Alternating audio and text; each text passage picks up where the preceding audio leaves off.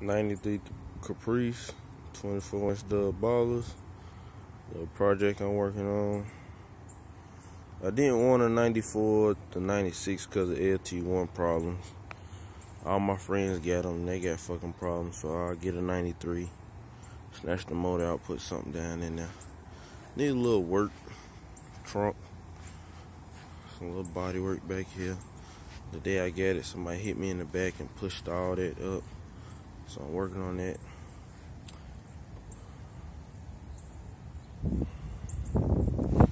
Getting all that fixed, new lights. Other than that, she ride good. I ain't complaining. Hopefully by Bike Rally 18, I have it right with a motor in it, gears, all that stuff.